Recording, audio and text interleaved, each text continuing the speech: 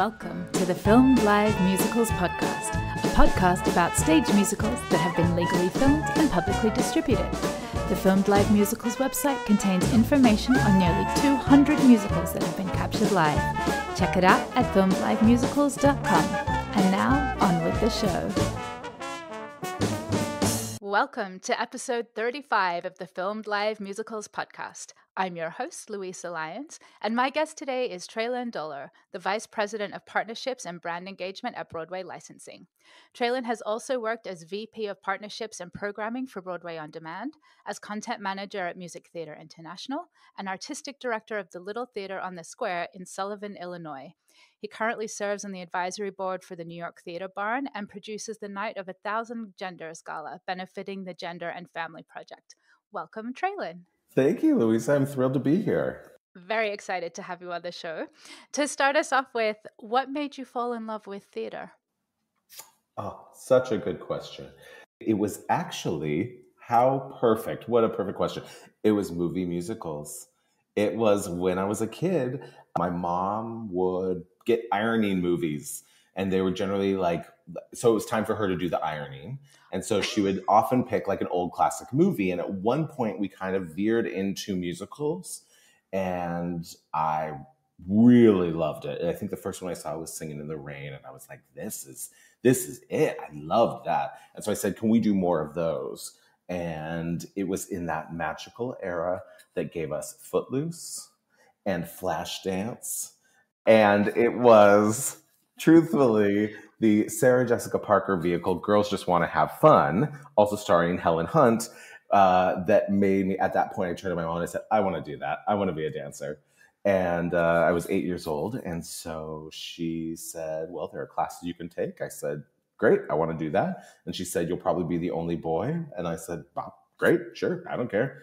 And that's when I started dancing. But it was always kind of with this idea that at some point it was always connected to a story, right? I always wanted to be a dancer in a story, like a movie musical. Your dream was to be Gene Kelly. To be Gene Kelly, yeah. Absolutely. As everyone should aspire to be. Exactly. Or, Sarah Jessica Parker. Those are the two that we really aspire to. Who does not want to be Sarah Jessica Parker with the outfits she has worn, the roles she has played? Agreed. The men she has been with on stage, on film. When did you become aware of filmed theater as opposed to movie musicals? Ooh. I think, for so many of us, it was the Into the Woods and the Sunday in the Park, both of those recordings, right? There was a time where we really all discovered that, it felt like, at the same time. And I was an avid listener to the Into the Woods cast album when I was younger, like lit on repeat. Although, interestingly, only ever Act One. Was all I ever really wanted to. I was like good after Happily Ever After. I was like, I don't think I'm good. So you did the junior version very well before it was a junior version. Exactly. It was those, I think, were the first time that I saw an actual show.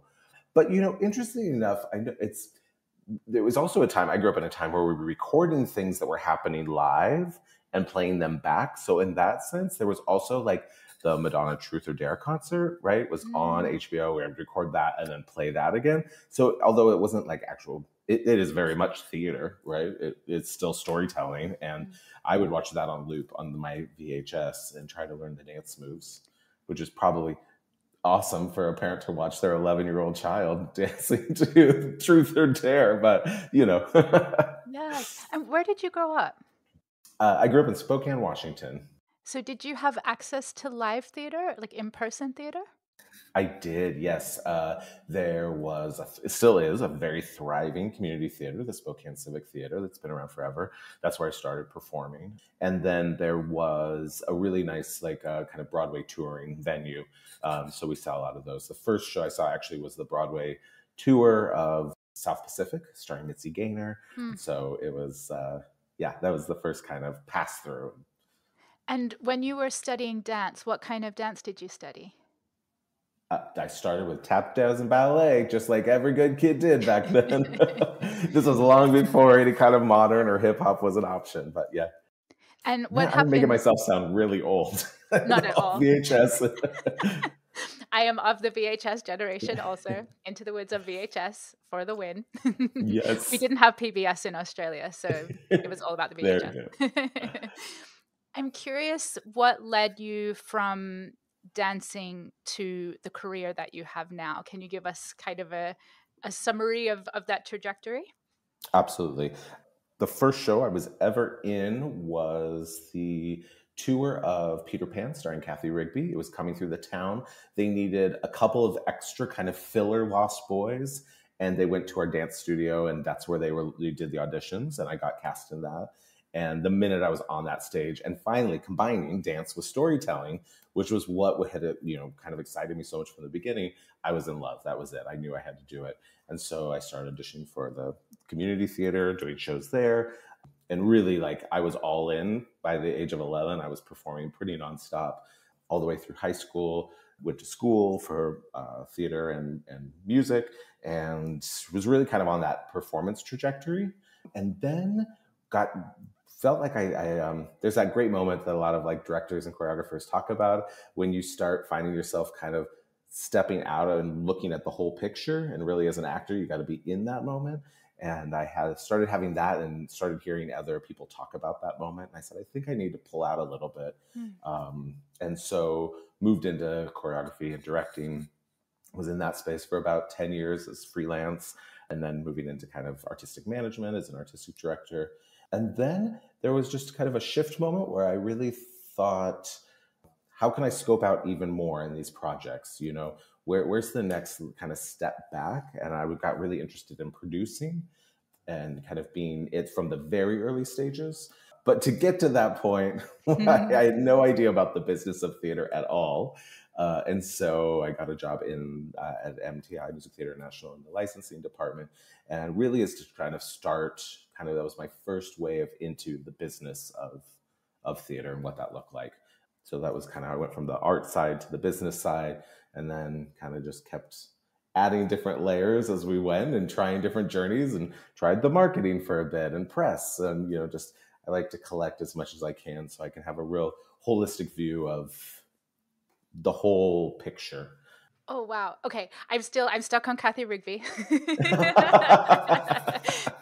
That one of her shows in Peter Pan was filmed. I Yes, don't it remember off the top of was. my head where it was filmed, Yeah. but also another gateway drug for many people. Absolutely, yes. And oh, she was so great. I was an unnamed lost boy, and there was a moment where we had to all kind of skip around Wendy, and she took the time to give me a name, which was so sweet. Wow. Yeah, And she was. she's still out there, isn't she? She's still She teaching sure is. and Yeah, doing her absolutely. thing. Yeah. What a legend. Oh, what a cool story that being inspired by what you saw on screen to pursue classes and doing that for so long, and then moving out to that bigger picture to work on the administrative side and the business side of show business.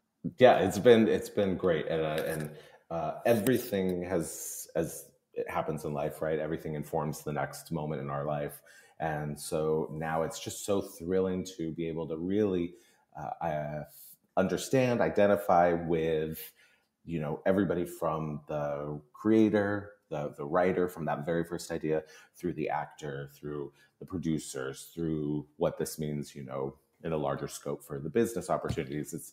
It's great to be able to have that kind of perspective. Yeah. I feel very fortunate. And to understand the ins and outs of all of those different areas, because an actor's perspective is very different from a director's perspective, is very different from a producer's perspective, it's very different from an audience member's perspective. So to have all of that in your brain, I think serves you really well.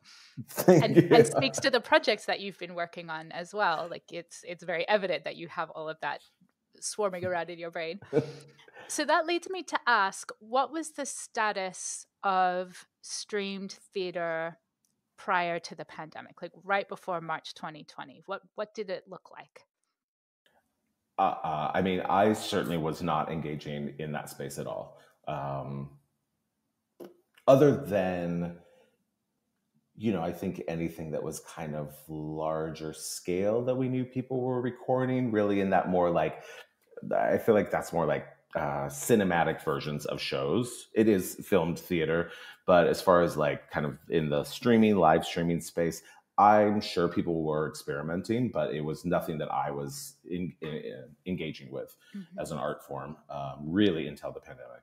And what can you speak to what the rules were with either MTI or Broadway licensing for high school community groups to amateur theater groups to film their productions pre-pandemic? Sure.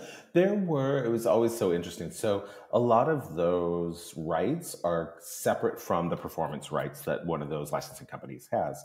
So, a lot of times those are wrapped up, especially with MTI shows, because so many of them are based on movies. So, a lot of those rights lie with the film studios. So, they weren't available, and people would always get mad. Wow, you mean I can't record my production? And say it's not my.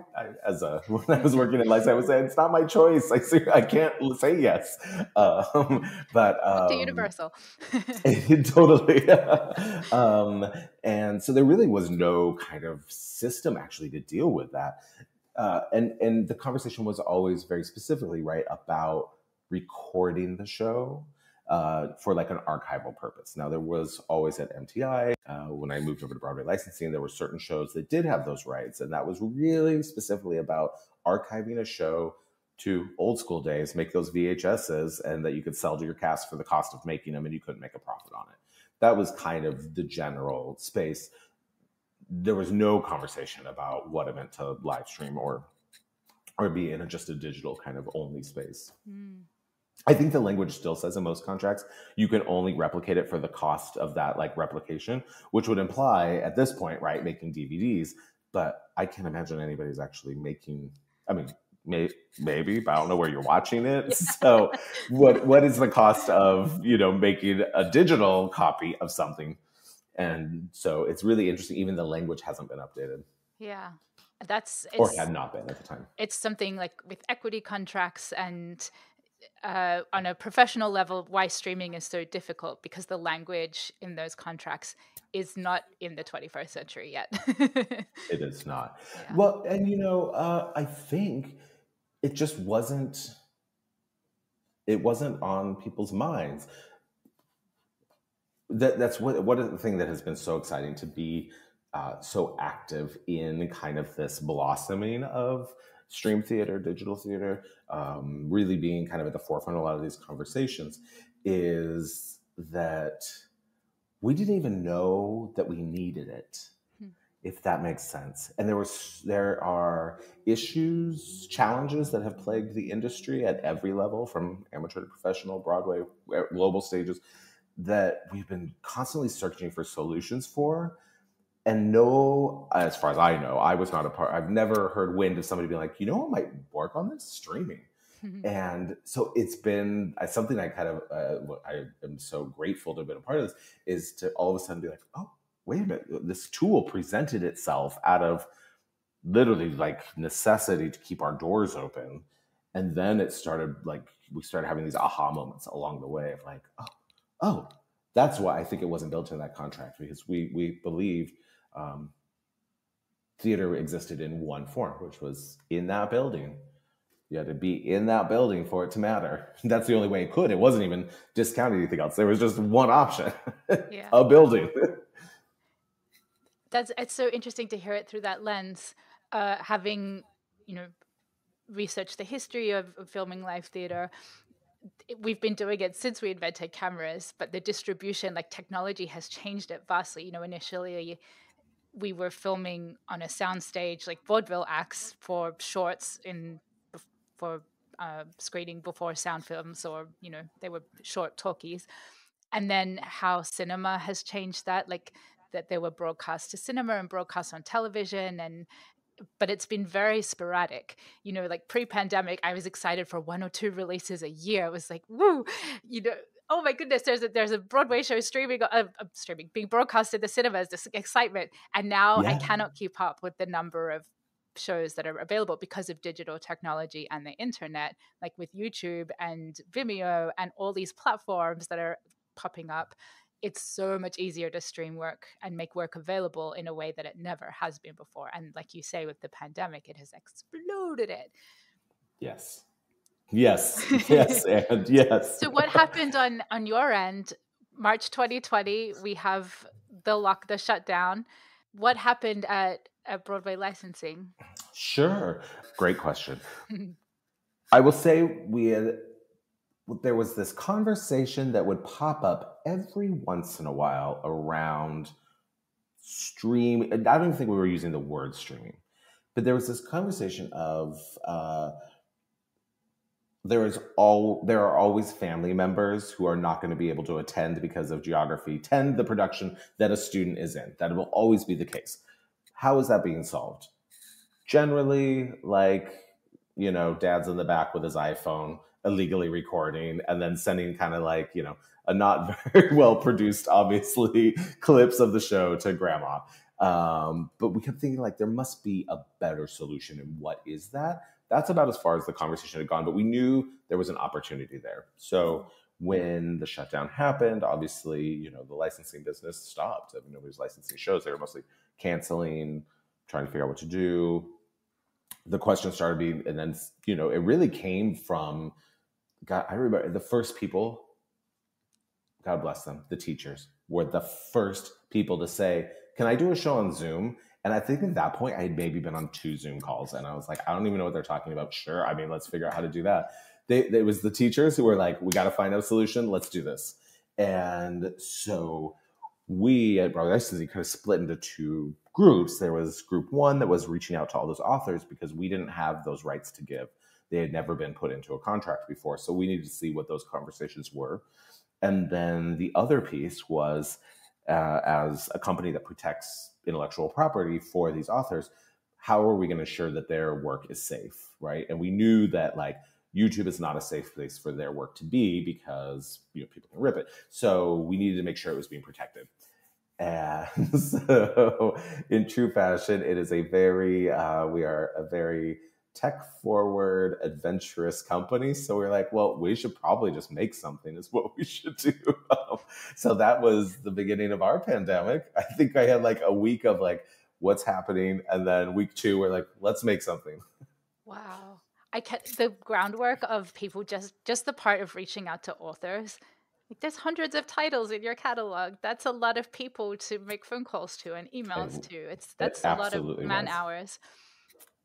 Yes, it was a heavy lift, but I think something I will never forget is the true generosity of the opening of season 1 of the pandemic. It was full of generosity. It was just people doing anything they could to take care of each other, to make opportunity for each other. So that was that moment. It really was. We would call one agent and they would call all 50 of their clients and say, how do you feel about this? So it was really a group effort. That's really extraordinary. And I'm picturing the movie about, when we make the movie about 2020, that this is like its whole own movie, how that, yes, there are, documentaries about Broadway and the West End, but this back end stuff about how we make theater accessible to high school groups and community groups. And it's just as important. And, it's the backbone of why the bigger industry exists. Agree. Yeah. So Broadway licensing launched ShowShare out of this. Yes, ShowShare was a piece of the actual division was Broadway On Demand, of which was kind of 2 pieces. Again, we stumbled our way there. The original intention was, yes, ShowShare, which was a platform for groups to stream their shows on that would protect the shows that we represent. As we were getting that up and running, we also had a moment where we noticed that a lot of people were making content. And I don't know if you had this experience. I've talked with so many theater nerds like myself that had the experience of like the early days pandemic theater nerd streaming schedule. You'd be like, okay, I have a Facebook Live event at 7, 8, I got to bop over to YouTube. Then I got to bop over here on Playbill to watch this. And we started saying like, wait, this is nuts. Like, if we're all going to be sitting doing this for a while, there should be one place for all of this content to exist. And so that we had, like, again, branched off and had a piece that was really focused on creating a central home for digital content being created in the moment, as well as then the platform for once people were ready, because there was quite a gap there of shutdown to when organizations were able to start streaming their shows. So folks can go back and listen to our episode with Sean Cerconi, the CEO of Broadway On Demand, to learn more about the creation of Broadway On Demand. And as you were talking earlier, you reminded me of the story he told about his mother-in-law not being able to watch his kids in their production, and that was like the seed for him of Yep. of wanting to create a platform for people to stream their productions. So I want to dive into ShowShare a bit more. Can you Sure. explain what it is for folks who aren't aware of it yet? Sure. It's a delivery distribution service for anybody streaming a show. And it's, we use that term streaming. That means anything from I've recorded my show and I want it to be available, on demand for a specific period of time, or I'm actually live streaming, or I want it to be, I pre-recorded and it's going to be on at 7 p.m., on Tuesday, whatever that looks like, kind of any of those options. And we specifically wanted to make sure that we had an OTT platform so that there was apps involved. So there's a Apple TV app and a Roku and Fire Stick et al. Kind of for those folks to put their shows up on. When people sign up to ShowShare to stream their show, what support is provided, or what happens when they sign up for ShowShare? Great. That was, wow, such a good question. Because learning customer service by trial by fire, right? Nobody knew what they were doing. So the level of, here you think, oh, here's a platform, toss your show up here, everything will be great. But what we were finding, and again, especially because we are so committed in the educational space and with teachers, that it was truly teachers saying, I have no idea what I'm doing. I need help from beginning to end. And so we needed to quickly staff up. We left our offices in February of 2020 with 14 people. And I think by the time we launched ShowShare, we had added 30 new employees, because we realized there was such a need to make sure that every single person had the time to talk through, here's what I'm trying to do. How do I do this? It wasn't just like we were teaching, here's how you do it on Zoom. Here's how to get the video to us. Here's how to create graphics to go here, So in the early days, it was so much of that, and we've held on to that there is as much white glove service as people need. And one of the things I love doing, I was kind of existing more working with kind of some of the major regional theaters, and or even conferences. And what I love to be is this is all new. What can it be? What can we do? Let's start there. And so my first question is, what are your goals? Are we looking to make a bunch of money? Are we looking to introduce a whole new show to people? What is that? And then let's start ideating about what that looks like in a digital space. So I think, it's been all of that along the way. I think people now are pretty savvy. They're like, I know how to stream my show. Shoot me that our TMP code. I'm in. So, but I still love those conversations about let's really think big and think what's possible in this space and all the ways we can interact at once. Right? We can have, sure, we can record a production at its dress rehearsal, and we can stream that production on demand for 2 weeks.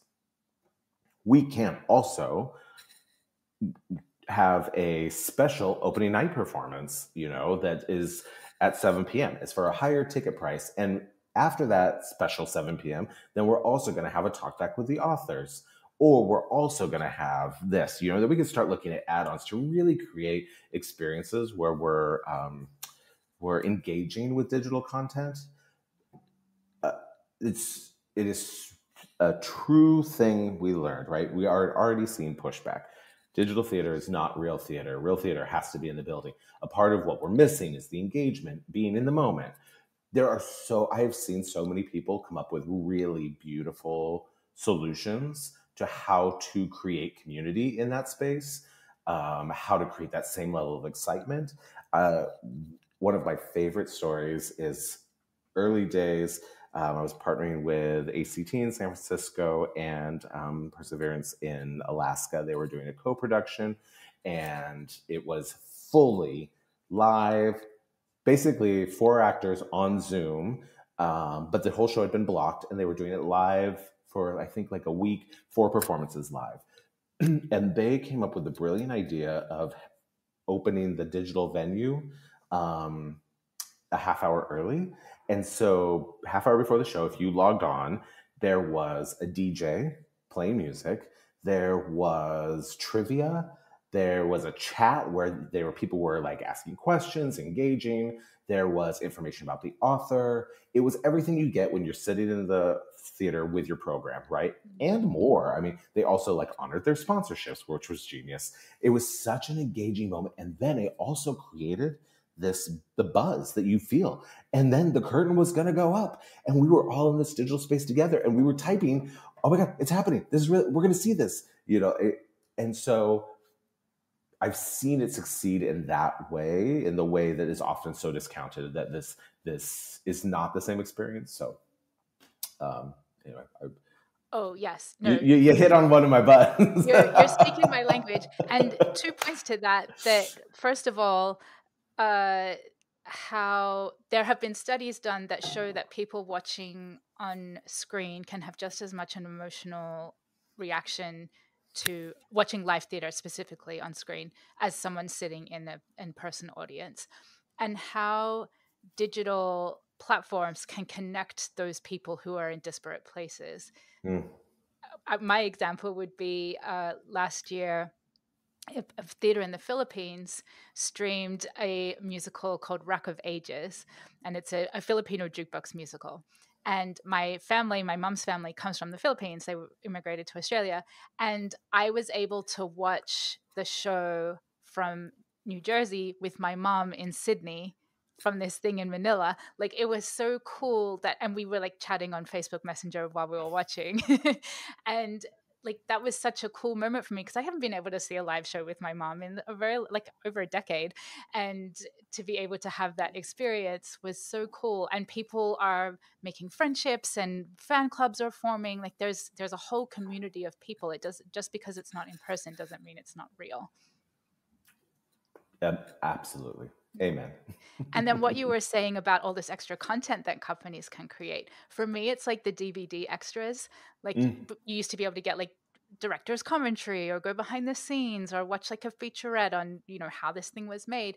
And I love when theater companies or shows do those like talkbacks afterwards, and you can engage with the director or the writer or the actors. And there's a whole world of content there that can be explored. Like, how did we build this set? How, there's so much that can be explored. Yes. And there's so many ways also to change our perception and perhaps change our engagement level with a show. The idea I've been waiting for, I've literally suggested this to so many people. But let's do my big Broadway version. What if I could buy a ticket to Wicked, but from Elphaba's point of view? What if she was wearing a camera and I could be Elphaba? Yes. I would buy that ticket every night. Yes. And then you can be Glinda and Fiyero. Yes. And then think about what that means to like actually like be there and see a show, and then see the audience and they're cheering for you, and you're at home and you get your broom and you're defying gravity right along with her, and you feel like you're flying. I mean, like, that is like an experience that like. Yes. Or to be at the stage manager's prompt desk, to like the different perspectives that you can get. Yes. Oh, absolutely. What does it mean? And what does that mean for like inspiring people to be stage managers? I love that idea, right? What does that feel like? What does that look like? What's that experience? And how does that deepen our engagement to the art form, right? Which is really what I think there's opportunity to do. And obviously, as we know, a need to do that, to deepen engagement and invite more folks in, because we have a problem with inviting enough people into those buildings. So Broadway, if you're listening, you should hire Tralen to be your marketing director, but he's very busy with Broadway licensing right now, changing the world. I like my inner Wicked fangirl is dying right now. don't you want to? I mean, it would be the best. I would like probably get green hand paint just so I could like look down and see my hands also be green and like just it'd be amazing. Yes, we need that. And the potential for live shows to engage with audiences and with fans in that way, I love the idea of one day we'll be able to all put on our accessible virtual headset and pick any seat in a theater and watch the show. The right now we're limited by technology, but we're not that far away also from Correct. that being possibility. And Yeah. how, like you say, we can open the doors. Agree. I'll tell you, I've been sharing this story because I think it was so interesting. I spent 2.5 years. First, it was like, I can't believe I work for a tech company. I have no idea what anybody's talking about. Or I'm making a tech company. I was like, just like winging it hardcore. Then I started like, okay, I get this. And then, like I said, the series of aha moments of like, whoa, wait a minute. What does this mean? People can watch the show with their families in different parts of the world. That's crazy.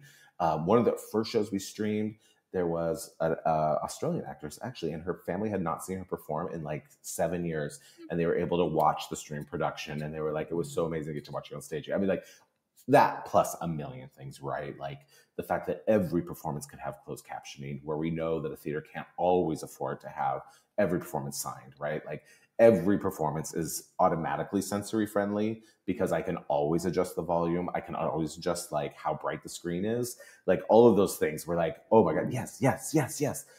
So then after 2.5 years, I finally went back into the theater and I thought, oh, what is going to happen? Am I going to be like, oh, I have just been snake oil salesmaning for 2.5 years? Or am I going to really like, what is this experience going to be? And the first show back that I saw was Dana H., which, for listeners that haven't seen it, it was a one-woman play that specifically was very uniquely crafted. And it was very like, the reason I bought the ticket was to see this actress having this performance that was very finely crafted. Because I have a limited price that I can pay for a ticket, my seat was in the back of the theater. And I also don't have terrific vision at my age. So I was so excited, and there I was in that buzz, and you're in the building again. And the show started, and I realized that I could not make out her features. Like, I couldn't see what was happening, all the nuance that the actress was putting into the performance. And it was such an intimate piece. But because of two barriers for accessibility, one just my kind of eyesight, and then the other one being my financial ability to be able to see it, that I wasn't able, I didn't see the full richness of the show. Now, what I did get to experience was that magical moment when an audience breathes together, when we all gasp at the same time, when we all respond. And that is something that is hard to replicate. I understand that. And so it was like the perfect moment because it was all of this can and should exist at the same time, right? We should have all of this, because all that I wanted to do the minute that show ended was I wanted to go home and watch it again and be able to see her face and to see that nuanced performance. That is all that happened. I was like, I would watch it. It's pretty heavy material, so maybe not that night. I maybe watched it directly after, but probably the next night I would have wanted to experience that in that whole new space. And it was just this beautiful affirmation of, I was like, oh, this is true and this is real, that accessibility is an issue. And I think I had kind of forgotten that. I thought that, at a $60 ticket in the back, I was never going to be able to see the show. And then all of a sudden, for 2.5 years, I could see the show. I got so used to it. So it was just a very affirming moment in the work that we've been doing and the work that needs to continue moving forward. And my hope one day is that video recordings of performances will be as accessible as cast recordings, where you walk out and, just like you said, you walk out into the lobby after the show. I loved this. I want to experience it again. I may not be able to come back in person for whatever reason. I don't live in New York City. I don't have the funds to buy another ticket. But to be able to purchase like a link or a DVD, I mean, of course, DVDs are also the way of VHS now, but to a USB stick or so, I don't know, something like, to be able to purchase video content. I think we're not there yet, but I think it's not far away either. I would say, and I think, sure, that is where the purists start getting, right? They're like, that's not the same. So I'm going to posit, how about instead, every show has the option for me to watch it live. Let me buy a ticket. I'll come at what you tell me what time it's at. Let me come at that time. That would be terrific, And then maybe we think about how we rebroadcast that so people all over the world could see it, or people with schedules that can't show up to a 7 p.m. show. People with childcare, people with work. Correct. Yes, all the myriad of reasons. Yes. I bring it. So let's have I'm ready for that, where everything, let's have the yes and recording, yes. But I know that's where some people really start. That's where they really draw the line, that recording. And I know what it did for you. I know what it did for me, of being able to see those shows early on and how that inspires the next generation and how that can live on. But also at the time, we didn't have the technology to watch it live. So sure, I'm game. Let's do that. And it doesn't mean that everything should be available all the time, everywhere. There are strategies for each show. Why not? Okay. Wait a minute. Do I have time for another soapbox moment? Please do. Soapbox away. So another space I never thought I would be spending time in is sports and professional sports and how we build sports fans starting at a young age, right? And so we know, right, like in the high school space that sports are so large, right? There is an amazing organization called the National Federation of High School Sports. They basically are streaming every sporting event from a high school. They are streaming between 8,000 and 10,000 sporting events a day, just of high school sporting events, right? Which is itself theater, but go on. Sure. And now let's think about like all the other spaces where I can watch sports. So in professional sports, right? Is there at any moment, at any day, that you could not find professional sports to watch? It's always available everywhere. So what if we were streaming 8,000 to 10,000 arts events? Let's say, not even just shows. Let's say I'm streaming the choir, I'm streaming the band, I'm streaming the dance, I'm streaming the Mind Club, I'm streaming everything, right? That's all happening. And then there is literally 10 channels that are constantly playing theater. Like, how does that do anything but create more opportunities for people to interact with theater as an art form, right? The abundance is never a bad thing. And I think it has been that there is this limitation of, there are this many venues that can show theater. It will run for this many performances. It is at this time. It costs this much. That limitation of the art form is why there's not every person in the world doesn't say, I love theater, right? Because we have limited the access for so long. So if there is truly an abundance and I could watch some form of, let's just say theater, forget the rest of the arts, just theater at any second of any moment of the day, I could turn it on for my nephew who's never seen a show. I could invite my neighbor to come watch a show. What's on? I don't know. Let's see what's on. Let's see who's doing a show. Oh my God, look at that. Woolly Mammoth is doing a show at 7. We could watch that. We could watch this show over here from Broadway. What are you into tonight? What do you feel like? What's your mood? I mean, it will only lift up the entire art form. And we know, to cap this off, that theater creates a more empathetic world. Theater creates, when you get to live in somebody else's body, you understand them. You are more inclined. And gosh, isn't that what we need? Empathy. Isn't that what we need? Is creativity. And if we had the ability to have an abundance of theater to help everybody get to that place, then listen, it won't cancel everything, but I sure think it would go a long way. What the world needs now is more theater. An abundance. An abundance. Of theater. Not just more. We need literally a theater happening everywhere at every second at all time that anybody can have access to. Like the ESPN of theater. Absolutely. Yes. And there's a little platform called Broadway On Demand, which is getting us there. we're doing our best. Oh, that was I am so glad you had that soapbox. Thank you. That was fabulous. The top musicals in 2020 that were streamed on ShowShare were Emma, Disenchanted, and You're a Good Man, Charlie Brown. Mm-hmm. Did that change much in 2021? Were the similar titles? Those were the top musicals, right? Yes. Yeah. Yeah. So, I mean, obviously, in our licensing world, Clue has been like our number one go-to hit for quite some time. Mm-hmm. And that was always the most streamed. But no, I think it's been about the same. There are certain things that I feel like it's also tricky. Our data is tricky, right? There's limited options of what we can stream. And then there's things like what lends itself in our minds to what can be streamed. Because a lot of those early shows needed to be on Zoom only. We weren't even allowed in our spaces. So sure, Disenchanted, that's a lot of solo songs. That makes sense. I can put that in Zoom, right? I'm less inclined to do a entirely Zoom production of Head Over Heels, although there were some that were amazing.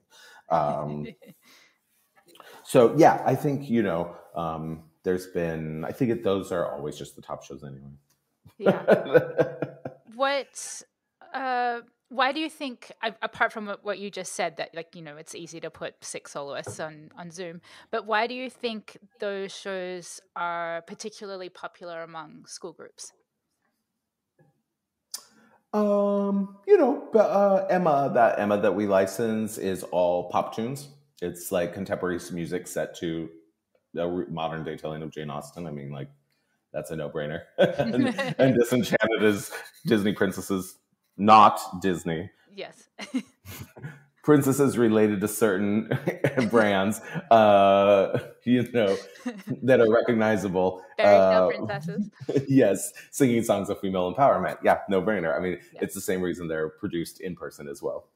What would you say to writers and composers who are writing now with licensing in mind, and possibly streaming, or who are hesitant to have their work available to stream? I would be surprised, first of all, if any writers, young writers, actually any writers, are saying that this isn't a good idea. We've seen like Paula Vogel tweeting about that everything should be streamed, especially in related to Dana H. Paula probably had better seats than I did, but she also may have been like, I couldn't see. I think there's a lot of folks that are coming out that are really saying this is important for young writers. This is the other piece, is when we talk about access, there is a very powerful systemic gatekeeping system in the theater world. And that is in every aspect of it. That is from, it starts kind of what gets on Broadway and goes all the way down to what ends up on a high school stage, right? That small group of folks that is deciding what is considered a Broadway show and what gets there and what gets into what theater. That informs, right, generally what's going to be on tour, obviously. So if I'm in a town that only has a touring venue, those same people are deciding that, right? And then it's also kind of dictating what's going to go into my regional theater, what's going to go into my community theater. Then it's going to decide what shows are picked up by licensing houses, right? Because they want to know that there's an audience before they pick up that show.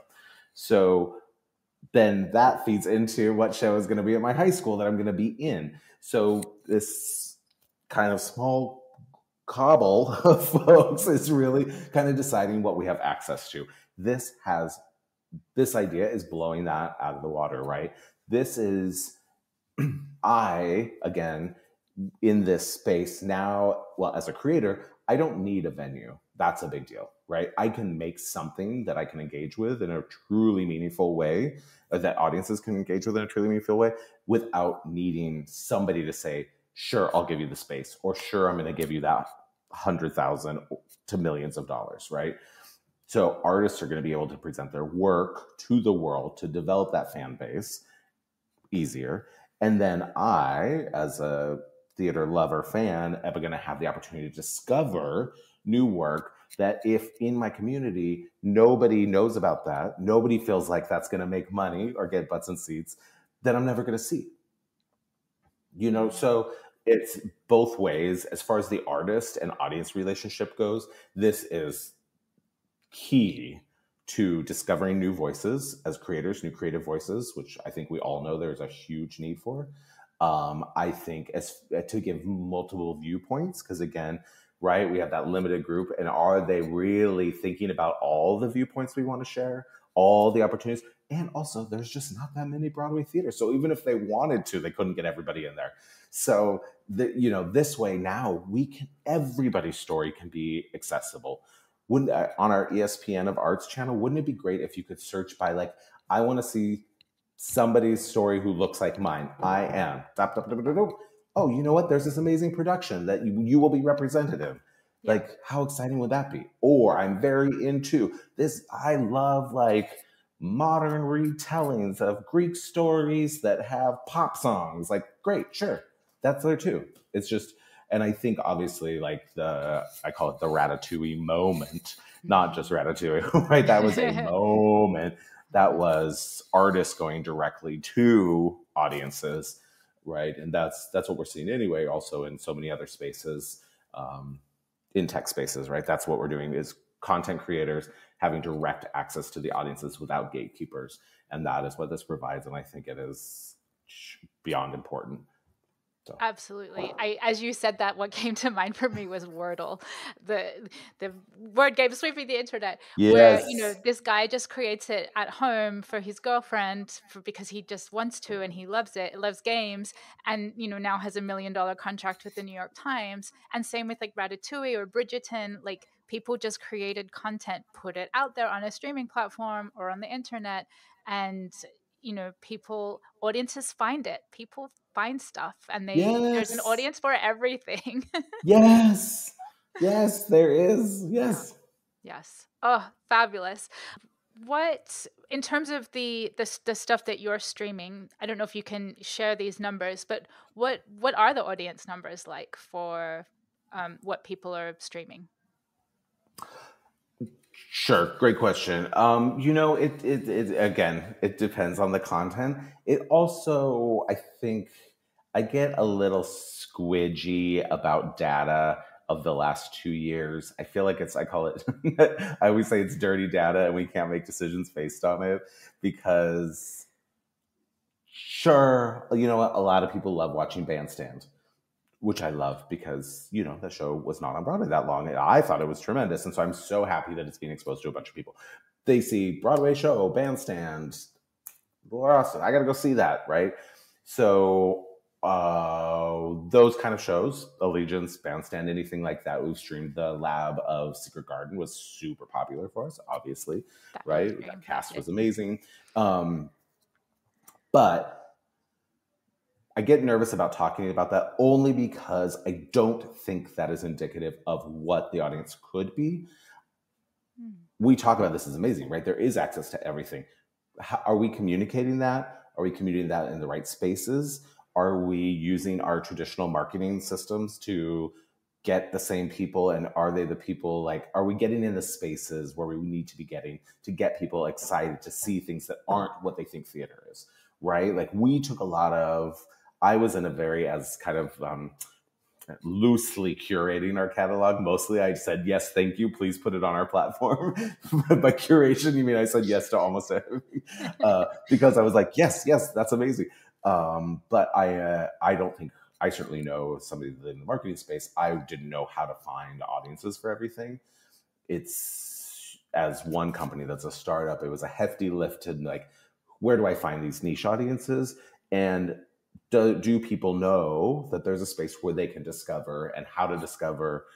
And also, I think there's a lot of stuff that people would say I'm not really a theater person, right? Like, I'll see Wicked when it comes through my big theater in town, the touring venue, but I don't buy a season subscription to the cool artsy theater, although they might love it. So I think it's super important when anybody is talking about data of the last 2 years that we really keep it in a context, right? Of like, were we communicating to the right people? Do we know who those audiences are? I've already heard pushback from theaters saying, oh, I tried streaming and my subscribers didn't like it. Well, okay, sure. Your subscribers want to be back in your space. That's cool.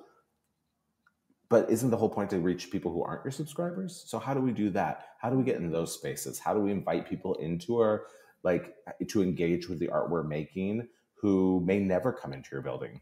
What does that look like? And that is a nut that we have not cracked. And I don't think we've been able to, because we have not been back to the world where all the folks that want to be in the theater can be in the theater, right? We just still are, we're still not there yet. So it's going to take some time to crack that nut. And I think it's a really interesting conundrum facing streaming theater right now, is that there's a plethora of content out there, but and there's a huge audience that wants it, but the two haven't met in the middle yet about where do we find this content. And those of us who know, we can go to Broadway on demand, or there are platforms out there. But I think the average person, like, they'll hear about Clyde streaming on from Second Stage, but and then they sort of turn around and say, well, where else can I go for this kind of content? And they don't know where to look, or don't know what to look up. And how do we target those people at a Google search? Streaming theater, what are the search terms they're putting in to find other content? And it is a because we don't have the terms yet, I think also is a whole other podcast. It's difficult, like you say, like, how do we market to people that might be interested in this content but don't necessarily know it's even there?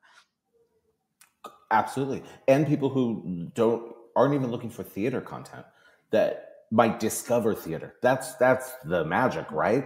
Who's the person that doesn't know because that building has seemed so exclusive or uninviting, and so they've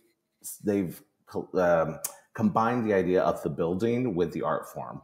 And so what does it mean if they can have access to the art form without the building, and might they be inclined to engage with that content in that way?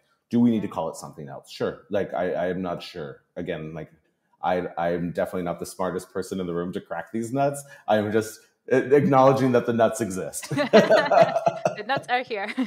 Oh, this has been so fantastic. I nominate you for president of theater marketing of the whole world, please. I accept. Excellent. So before we finish up, I have a few questions that I ask all my guests. There Great. are no wrong answers, and you don't need to think about it too much. Whatever comes to mind is very good. So to start us off, what is your favorite musical? Sunday in the Park. It's one of my favorites too. Glorious. Yep. Do you have a favorite filmed live musical? Favorite filmed live musical? Into the Woods, for nostalgia's sake. Beautiful. Also, although that new West Side, I will, when it's available, I will watch that nightly for a while. I think they just announced today it's coming to Disney Plus. Superb. Yes. Yep. That is right up there. So beautiful. Yep. So well done. So a filmed live musical is not quite a stage show. It's not a movie musical. What should we call it? A filmed live musical is not a movie musical. Sure. Not a stage musical. Is that the other one? Well, like, it's not exactly live. It's not in-person theater. I'm using inverted commas. Because you are specifically talking about, I recorded this with multi-cameras in the space. Yeah. So like Allegiance or Bandstand, for example. What should we call that product? I actually, to me, that actually does kind of fall into movie musicals. It's just a different soundstage, to be True. honest. Yeah, if you couldn't, my excitement is, what is it? What do we call it when it's digital but live in that venue, and it's not adding multiple cameras and editing, right? When we're actually Mhm. having that experience where The things go live wrong, stream. Yes. the live stream of the space. Sure, there can be multiple cameras, but like, what do we call that? That's what I don't know. I'm Yes. like, I am It's a great terrible at naming question. things. You'll need to pick that up if you're the president of marketing of the theater world. Where do you stand on bootlegs? um. Oh well, I mean, I have watched so many of them, which is perfect for somebody who works in IP protection to admit. I've watched so many, and they have given me so much access. And what a shame that I didn't get to actually see. Like, it was a means to an end at the time. It shows us there's an audience that are hungry to see things that they weren't able to see in the space for whatever reason. So yeah, I think bootlegs are a sign that we need to figure out a better solution than Amen to illegal that. copyright. What stage musicals do you wish had been filmed? Well, so many of them have been filmed, but you can only see them at the library, right? Which is amazing. Thank you, library, for keeping all of those. Yes, thank you, Betty Corwin and the Theatre and Film and Tape I Archive. mean, right, but that access is like, which ones do I wish were filmed that like I could like go home and watch on our ESPN theater channel? Yes. I mean, oh God, everything. I would love to have a night woo, where I watched back to back all of the Broadway productions of Gypsy. I want to watch them back to back. I have definitely had the night where I watch all the Roses turns back to back, but to be able to watch the entire production, like one after the other in maybe order, because I would be curious to see like who was influenced by whose performance, but Hmm. to be able to like go back and like do like Ethel and then Angela and right and then Tyne, and like you're just watching them one by one and seeing like, I would be fascinated. That would be I want to do that amazing. for Hello Dolly. It's my box set. We need You box want to do it for sets of, Dolly? yes, Box Carol sets, Channing, yeah. Pearl Bailey. A Yes. million percent. Box Yes, yes, sets with yes. all the different all the different casts. Yes, that is Yep. that is my dream. Great. What would you like to see filmed in the future? Can it be live instead of filmed? I know you're. Yes, you may live stream or simulcast your production.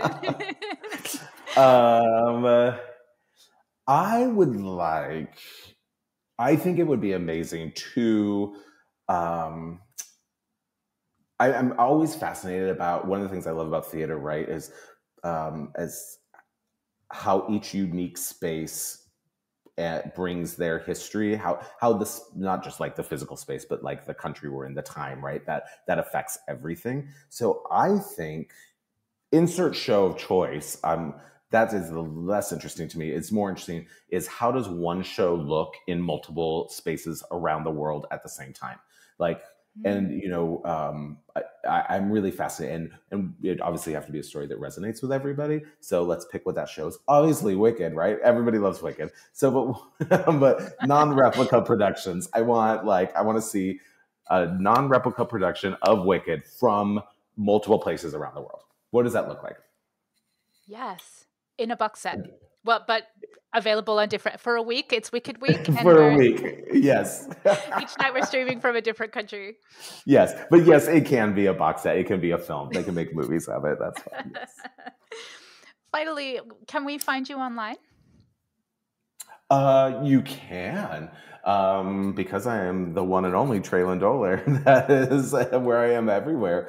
At Tralen Doler on Twitter and Instagram. Always just Tralen Doler. Excellent. We will have links to that in the show notes. Trayla, Great. thank you so much. This has been just so much fun and so inspiring. I am so excited for you to be president of Theater Marketing Worldwide. Which is a volunteer position for sure. We'll find funding somehow. When the people see the returns, they're going to throw money at your face. Exactly. Thank you so much again. Thank you. This is just a pleasure, really. And keep up the good fight. Keep spreading that word.